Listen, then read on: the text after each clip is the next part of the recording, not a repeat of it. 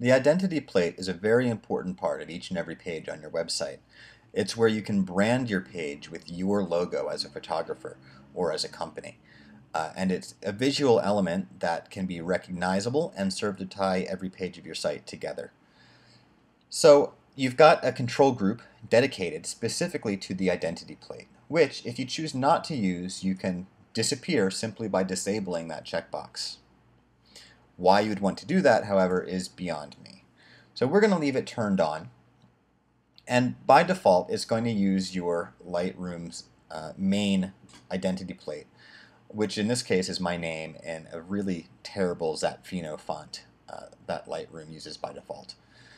So naturally, we want to change this. To do that, we simply click on it. If you have presets already saved, you can select one of those, or you can go into Edit. Here in the Edit box, you can change the color, you can change the text, and you can get rid of this god-awful Zapfino font face. Go with something nice, like, I don't know, Helvetica. But what I like to do even more is to use a graphical identity plate, which if you have created an identity plate or a logo already using Photoshop or some other image editing software, you can select Use Graphical Identity Plate and then tell Lightroom where to fetch that file. So I'm going to go into Pictures and I have an ID Plates folder and we're going to use this one.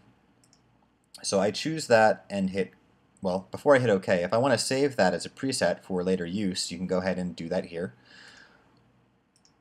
Or you can just hit OK. And as you can see, it changes there in the controls, and it also changes up here on my page. Now this may or may not end up being my final identity plate for this page design, but it's something for us to look at for the time being. ID plate location, you have several options. The ID plate can go at the top in the header. It can go beneath the menu if you want the menu to appear on top, for example. You can just move the whole thing below that, reverse position.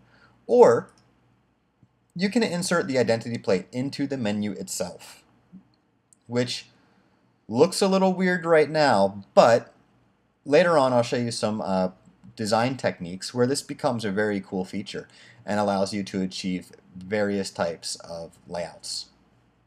So to begin with, let's just take this back and put it in the header, which is its default location. The next thing we have are some positioning sliders. By default, they are set at 50%, which is the precise middle of that header space. So if you want it centered, 50% for X and 50% for Y. Setting these to others will shift it left or right accordingly. So if I take the X position to 0, that tells the page to place my identity plate to the far left. And it's at this point where I can come back up here and return to my header settings. Remember I told you I show you some use for this fixed header width? Well, if you're using a left-aligned or right-aligned design and you don't want it, say someone's using a very large display, you can see that the identity plate is now way off to the left. And maybe I want it left-aligned, but I want it left-aligned with the edge of my gallery. I don't want it far off on the left side of the browser. So I can accomplish that by enabling the fixed header width option. I can then set the header width to center things up. So in this case, it's 960 pixels, which is relatively close to the width of my thumbnail grid. And you can see now that when I go on a very wide display, it stays left aligned to the center of the page or to the page content rather than being left aligned to the browser viewport. And the same thing works on the right as well. So if I take X position and crank it up to 100, it tells the identity plate to shift to the full right. And again, it's going to stop off over here somewhere. I can go ahead and increase the height to make more space for the identity plate. This one is taller than what we were looking at a moment ago. I'm going to try cranking this to about 135. I think that'll still fit. Yes, it still fits. And then you can use the Y position slider to move this thing vertically. So at the moment it's centered vertically in that space.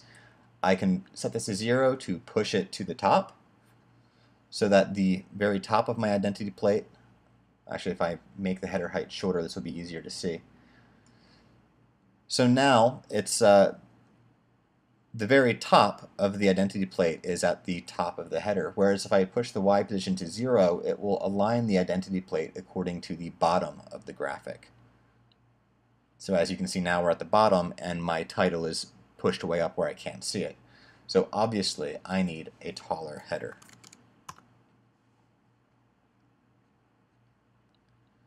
So I'm going to go back to center on both of these by setting them to 50. And the last slider we have in here is for the border bottom. So you can apply a border to the bottom of that header. And you can use this color picker to change that border's color.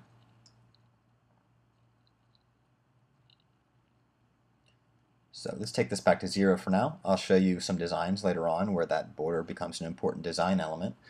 But for the time being, that is it for the identity plate.